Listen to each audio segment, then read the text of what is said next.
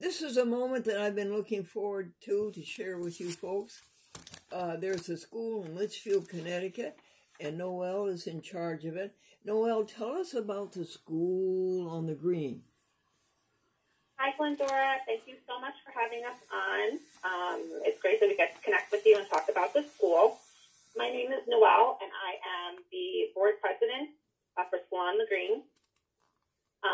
Our school, the history, we could start with, it's named after our green, the Main Street area of Litchfield, and it opened its doors in 1972. And I think that was the year you also started, Glendora. Oh, you're right, honey. Yeah, so many good things happened in 1972. So we just celebrated, we're a little over 50 years of cooperative learning. Our school is a co-op school, a cooperative school. And what that means is it's... Hello? Hold everything. The phone did a funny thing, hon.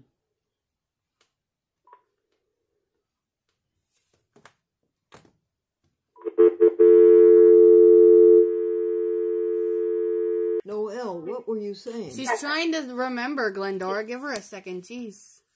Well, it doesn't matter. I'm going to patch it together, and I'm going to tell people what happened. All right, everybody, get ready for another cue, and I'm going to fix it up. Okay.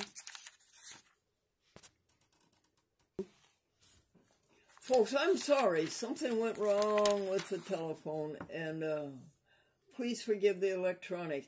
Noelle, you were telling me, aren't you on a very famous route, like Route 20 or something like that? Route 7? We are... Route 7, aren't you? I'm not sure about that, but I know we have the 50 years and the 50 years of our doors being open, which is something that you have in common as far as in the entertainment field. Yeah, I'm glad you mentioned that. Noelle, it's the green is right there in Litchfield, right? Yeah. And it's yes, the green is. Go ahead. And it's a beautiful little town, isn't it? It is. There's lots of stores. You can walk down the main avenue. The children, during Halloween time, we do a Halloween parade, which is really fun, and the local businesses come out. We get to see the children trick-or-treating. We also have our Chamber of Commerce. We have libraries. We have Tapping Reeve, which is the oldest law school. Oh, my goodness. And I think, yes, and at least the Northeast, if not, I think at least in the Northeast. I don't know about the country, but it's one of the oldest law schools. We have a lot of historical buildings. A lot of our buildings are still standing from, the time of the American Revolution. We have lots of churches. It's a really beautiful area to visit. Now, how did the idea start, dear? Where did it start? In whose mind? The school? Yes. I'm not exactly sure who started it, but I know it was started out of an idea to have a cooperative school. A cooperative school. And what does that mean? What does that mean, Noelle, a cooperative? Sure. A cooperative school is where you have the parents have involvement in their child's education, their first education experience. So parents are invited to be part of the school board. Oh. You can either be yes. I actually, my mom had us in a cooperative school. So I grew up in a cooperative school, and you matriculate right into public school. It's not like a Montessori. It's just a way of having a preschool structured where the board helps make decisions that guide the school. So as far as you work with the teachers, the director, you have involvement with different policies that go into place, with how the budget is used, what the children learn, the different programs, the different field trips. So you do have kind of an influence and a say on your child's education from this early standpoint, which is really great because you really get to be involved and not just drop them off at the door, and not really know what goes on in their school day to day. And how many people does that involve on the board? on the board, we currently have 10 members on the board. And some of those members are, in roles like executive board members. We have president, vice president, secretary, and we have people who do fundraising. We have a fundraising kind of like chairperson, and then she has people who work with her on committees for different fundraising activities. And then you can also be on the board just as a board member, which is what I did last year. Is I joined not really knowing the community and wanting to get involved. I joined as just a board member, and I really learned a lot about the school. Oh, yes. And I decided to step up into a bigger role this year because I just really, loved how the school was run. I loved its message, so I really wanted to be more of a part of it. I don't think you couldn't find a faster way to get it done, could you, than to join the board? Yeah, that happened. Yes. Now, what area do you cover geographically? It's all of Litchfield County. Wow. So you could be from Bethlehem. The different towns in our area. There's Bethlehem, Torrington, different parts of Litchfield. I would say people drive. The farthest away I think people come from is about, I'm going to say a 15-minute drive away, 20-minute drive away to come to school. There were other schools, preschools in the area, but ours is really one of the only cooperative ones left. And tell us more, Noelle. Yeah. Tell us more. About? Well, Litchfield, I can name some of the towns in Litchfield County, would you please? Litchfield County, I would have to say, I believe that Goshen is part of Litchfield County. Okay, and Cornwall? I'm not 100% sure on that. Yeah, okay. So Goshen, Morris, Litchfield, Northfield. We have some students from Torrington. They actually have an initiative to combine some of the smaller schools together to make up a larger school for children in elementary through high school. And we have I think it's Washington, Morris, and Goshen are a combined high school. I get the idea now. Yes. And how are the grades go? Do you have like middle school? Do you have junior high? Do you have things like that? In our town, we have center school, which is the younger grades, and I believe it's kindergarten to third. Then there's intermediate, middle, and high school. Oh, really? Right.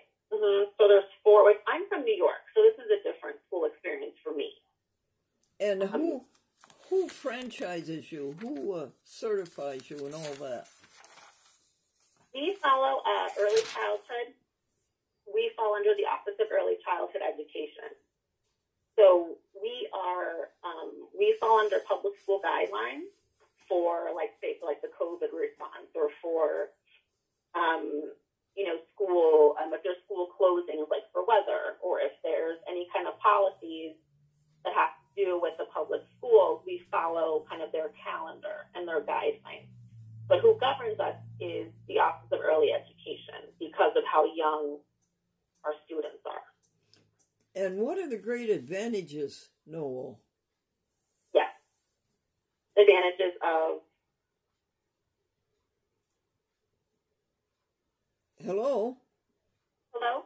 Yes, what are the great advantages there? Of being part of the Office No, why is your education, you think, more serviceable than other schools? Well, we have a play-based learning model, which means that instead of just putting kids from maybe like a home environment right into an full-on academic environment, we have them learn through play experiences, learn through socializing, learn through going outdoors and, being in nature, taking field trips, seeing what goes on in Litchfield County around them. So they get to learn in kind of a multi-sensory way. And you're on the Litchfield Torrington Road. Is that where the green is? The green is off of, it's off of the main road. It's off of like the 202, like the main road. I would have to look it up and get back to you exactly on which road it would exactly be on. Well, it's not hard. It's not hard to find. You just go to Litchfield, right? No, Litchfield is not very big. So we're off of South Street. So we are right next to St. Michael's Episcopal Church, and across from kind of some of the main stores and like thoroughfares of town. It's very walkable. It's a walkable green. We have a very large kind of gazebo in the middle. We have concerts in the summer.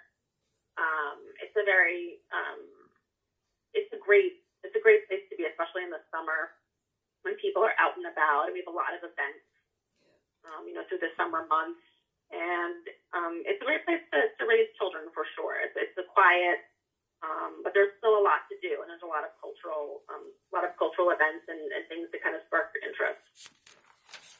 What do you consider your greatest achievement in your years of existence?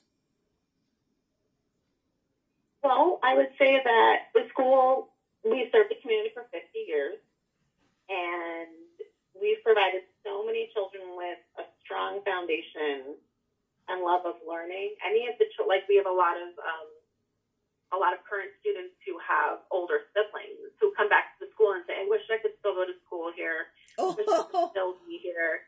It's so much fun. And it really is, how learning kind of used to be before it got so stressful with a lot of testing, and a lot of just so very rigorous. It really brings it back to a simpler time of learning where, like I said, learning is fun.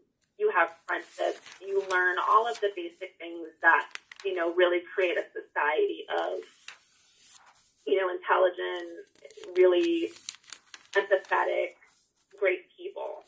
So I really believe in the school's message. It's a great place to start out. Well, now, Noelle, do you teach spelling differently than Montessori does, or differently than the public schools do? I think most schools do what they call a sensory approach to letters. A lot of it is phonics. We have a program called Letters Are Characters. 2 o'clock p.m., 76.3 degrees Fahrenheit. Go ahead, Susan. Go ahead, Noelle. Don't let that bother you. Okay. So Letters Are Characters is a program that we have where each letter is a character. So it has a personality. It has, a way of being. And then the character, the children draw it. They make it out of clay. They have shaving cream that they draw. They learn how to draw the letters in all different ways. So it employs all of the senses to learn. So no matter what kind of learner you are, you're able to kind of grasp it. I know from my daughter being in school, she started out, she was only 3 when she started the program. So this is her second year, and her writing has just tremendously taken off. She knows all of her letters. Every week they come home with a new letter learned that they did a new project with. They just make little, like K was for king. So she came home with a K, and the K was made with jewels all over it for the king. And they have Q for quilt, and they stick on squares, and the squares represent a quilt. So they do a lot of kind of very visual learning, which is great. So it makes it fun. It makes it enjoyable to learn, your letters and learn phonics and all those things that you kind of need to start off with, all of your colors. The school, it has, each child can be given a task during the day, and they have a task such as, a weather watcher. You have to go and report what the weather is today. They have children who take care of the fish, children who help with cleanup, children who help with the snacks, children who have, little jobs and responsibilities. And it's a way to teach those things without being kind of obvious about it. And it is the way that they learn, the way that they teach is just, it really appeals. I think it appeals to small children. My favorite letter was W. Oh, really? What? Yeah, that was when I started out. My favorite letter was W. What was yours? My daughter's is R. R? Actually asked her that. I asked the other day why the R, and she says because it's a line. And it's a line, and then she said it was like a circle and then a line. And she just likes drawing that. She just really likes R. And luckily her name has an R in it, so she really likes it. Yeah. I think mine was probably an S. I think an S is just fun. It's just fun to draw. Yes, it is. Mother said, Joni, what are you doing? She said to her preschooler, what are you doing? And Joni says, well, I'm writing to Priscilla. And her mother says, well, Joni, you know you can't write. And Joni said, well, that's all right. Priscilla can't read either. Yeah. So it evened itself out greatly. Now, what did you want the public to know about your school? Just to be supportive of, cooperative learning. We have our fundraising off of our website, schoolonthegreen.com. We sell hanging baskets and wreaths from local nurseries. We have a spring event that's going to be at a local golf course that has a silent auction. And we have items from the community that we help auction off to raise money and funds, and a raffle. And it's just a really fun event. It's a way to get people in the community together and kind of raise awareness for our school. Oh, okay. Yeah. And what else do you want the public to know about your great school? As far as, I think that this type of learning is it's starting to be phased out, unfortunately. As you know, I know so many parents, both parents need to work. And, it's hard for them to be as involved as maybe they want to be. But I tell people it's such a short time. Your children being this age is such a short period of time. And the more you can really interact with them, the better. Yeah. We have a lot of opportunities for parents to come in and, read, do a mystery reader where you come in and you get to read to the kids. You read them a book. Oh, yes. You can't beat that. No. And it's special for, your child to see you come in and do those things, to come in. And we have some volunteers that are able to come in the school and help out. Oh, that's nice. A cooperative school really runs on its parent volunteers. And the parents come on the field trips, which is wonderful. Yes. Yeah, very good. Do you have a nursery school teaching, so to speak, nursery school level? No, I am not a nursery school teacher. I don't have. I've done substitute teaching before for older grades, but I don't have the background in education. We have Sherry Chaveri is our director and also our head teacher. And then in the classroom, we have a co-teacher. Her name is Miss Krista. And then we have also classroom aides. So our classroom, it does not get too big. We have under 20 students in a class. And we have a lot of helpers. 22 is the mark, huh? 22 is the mark. You don't go bigger than 22. You don't have more than 22 children in a class. We have 20 in each class. So we have we also do, you don't have to go full time, which is nice for really young kids. So you can go 2 days, 3 days, or 5 days. So if you have kids, who are on the younger side, and maybe you don't want to put them in 5 days of school right away, they can start a little smaller and ease into it, which is really nice too. If they're younger and kind of used to being home, it's nice to have them. And sometimes, moms and dads aren't ready for their kids to go full time either. So it's nice for both to be able to kind of get that easing into school. Do you have first, second, and third in one room? First, second, and third? We are only preschool. Okay. The ages can be 3 to 5. So you can be between 3 and 5 years old. And then typically kids then go to kindergarten. Then usually they go to the public school kindergarten or to Montessori or wherever their next adventure is. Usually by 6 they're off to kindergarten. Did any of your attendees ever become famous people? I'm not sure about that. I would have to look up and see, because I'm relatively new to this school district. But I will have to find that out. That's a really good question. Yeah, it's a really good question, yeah. Now, It is. now, how are you listed on the web? We are on Instagram, and we also have a website for the school. And what is it? Our Instagram. I'm sorry, go ahead. And what is the address of the school website? Okay. Our website is www.schoolonthegreen.com. Dot what, dear? .com. Is there anything else that you wanted the folks to know about your great school? Just that, we are so excited to be part of the community. It's a great, we love Litchfield, and, 50 years strong in Litchfield, teaching the wonderful kids here, and just a big thank you to the parents who've just taken their time to help our school be as great as it can be. We really appreciate it, and we appreciate all of, the great businesses in Litchfield that have supported us, all these years, and we hope to continue. Yeah. Years. What is Litchfield famous for? Well, besides the Tapping Reed, we have the law school. That's what I would say is what Litchfield kind of is most famous for.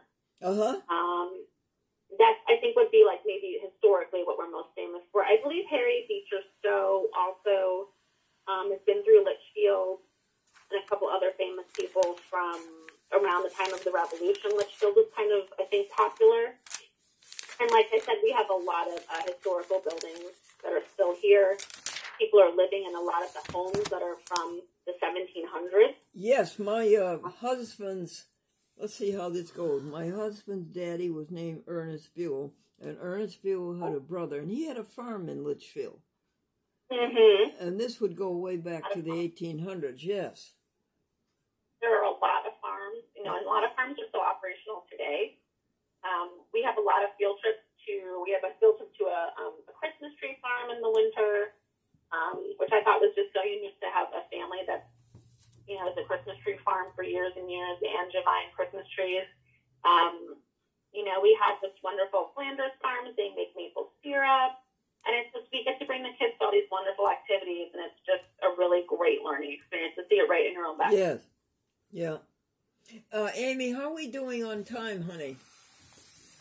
We're at 23 minutes and 8 seconds. What do you think you want in the future, dear? What are you looking for in the future? What are you hoping for? Thank you, Amy. You're welcome. I think to keep our cooperative style of learning, like I was saying, it's hard for, two parents to really bring their kids on the field trips to be as involved as maybe they want to be. We're also getting a little limited because there are stricter regulations on federal and state levels as far as having interaction with students during the day. And I understand 100% that, you want your children to be safe in school. But for a school that's as small as ours, with such a small amount of students, we rely on having parents being able to come in and, help us with snack time or help us with, different activities. And the kids love when their parents are there for their birthday or for special events. Yeah. And that makes it difficult because a lot of schools are going towards mandatory background checks, mandatory fingerprinting for any adult that's in a building. So that makes it a little bit more limited as to who we can have in the room. And while I completely understand, like I said, it's a safety measure, for a larger school, it makes perfect sense. For a small school, it kind of holds us back from really fulfilling the cooperative style that we'd like to stick with. I know one teacher teaching children your age, she took them for a walk, and she says, children, there's something that we all can be thankful for. We are all free. And the little boy said, I am not free, I am poor. Oh, oh my gosh. One thing I was going to ask you, just slipped my mind. Did you ever consider franchising? Starting other schools like yours in other areas? Sure. I don't really think that the school was looking to franchise. I think what we have is kind of just unique and special here. I'm not sure kind of how we would go about that. I think we're kind of happy with where we are and just okay. being unique to our area. Sure, I see. Okay. Uh-huh. Yeah. Well, now, Amy, can you think of anything else to tell the public about School on the Green? No. Maybe you you might want to tell her a joke. I'm sorry, go ahead. Maybe you want to tell Noelle a joke. Oh, tell them jokes. Okay, we can tell them jokes, I guess. I wish that known because I have a grand collection of jokes for children that age. You did? I think you told me a joke last time I spoke to you. Okay. Computers are in the Bible. Eve said to Adam, do you want an apple too? That was the one you told me. That was the one. Oh, that's good. That's a good one. That was it. That's a good one. Good one. It is a good one. And the little tailor was not doing well in his business, and his rabbi said, you'll have to take the Lord as your partner. And a few months went by, and the rabbi came back, and he said, did you take your Lord as your partner? And the little tailor says, oh, we did, and we're doing great. We've got stores springing up all over the place. We've got trucks going everywhere. Look, there goes one of our trucks now, Lord and Taylor. There you go. Amy, can you think of any? Um, Oh, I wish I'd known this in advance. I have wonderful school jokes. Lord and Taylor is a real New Jersey store. What'd you say about New Jersey? Lord and Taylor, I feel like, is a real New Jersey store. Oh, really? Okay. When I lived in New Jersey, I remember seeing Lord and Taylor everywhere I went. Oh, yes, and Lord and Taylor all over Manhattan, Westchester, and all over. I would think they would be in Connecticut someplace, at least. How did you hear about our school? Oh, how did I hear about it? I have a public access television network, the Glendora Public Access Television Network. I have had it for 53 years. I have done 14,200 programs. I have a hole in it right now. They go from Boston, Springfield, Pittsfield, Chicago, Philadelphia, San Francisco. It goes all over the United States. But I have a hole in Torrington, in the Torrington cable TV area that covers about 16 towns. Oh, wow. Okay. And so I wanted my message. By the way, the message of my program is, when all is said and done, the only thing that really matters is how did you treat others. Yes. And that's my message. And it was not getting on in the Torrington system. And so I said, well, I've got to do something for Torrington, and I've got to find a nice program to awaken people's thoughts about Torrington and get it on public access TV. So I went looking for you and others. Oh, okay. And others like you, and we saw the School on the Green, and that was enticing because I have that New Englandy feeling about Litchfield on account of my husband's uncle. And I've been to Litchfield, very New England. Very New England. Yeah, I've been to Litchfield, and it's very, very charming. It's very charming, yeah, that's the word I would use, too. But there's no question about it. That whole area is charming. Tell the people about the other towns up there. Let's see. Well, Goshen is really pretty as well. Bantam is really nice. Let me think. Bantam has, have you heard of Arisousa? No, tell me about it. They have like an ice cream, a creamery. Oh, okay. They have their own dairy. Okay. They have their own dairy right in town. And then you can also go to their ice cream shop, and they have a restaurant as well. And it's actually frequented by Manhattanites. Okay. Okay. Very popular. What are some? Like I said, I'm sorry. Go ahead. No, you go ahead. I interrupted you. Oh no, that's good. It's in Bantam. So the Bantam is like 10-15 minutes from. Yeah. I think. Litchfield. There's skiing. We have Mohawk Mountain. Oh yes. There's a lot. There's a lot. You know, once you get in an area, there's a lot. So they have a whole art. There's a lot of art, artist enclaves in Litchfield. Very full of art. Yes. Yes. And let me think. Also, I don't know if you're familiar with the Torrington YMCA at all, but they're doing a lot of programs. I know they're doing initiatives for swimming to help at-risk kids get into their swimming programs. They're doing that currently. Which I thought was really nice. And then also, I do a program called TIPS, T-I-P-S, out of the Litchfield Community Center, and that's for moms of young children. We meet on Fridays. Well, moms and caregivers. We meet at 9:30 on Fridays, just for their kids and moms to kind of get together. The little kids to socialize, the moms to socialize and get out, especially in the cold of the winter. Yes, honey. And I started that in the fall of last year, and it's really kind of taken off, which has been really great. Well, that's so good. Yes, Amy, you say our time is up? We're at 31 minutes and 44 Yes, seconds. honey, we have to say goodbye, dear. Thank you so much for spending your generous time with us. Thank you so much, Glendora and Amy. I really appreciate it. We'll be back in touch with you, honey. You're welcome. Thank you. Take care. Bye-bye, dear. Bye.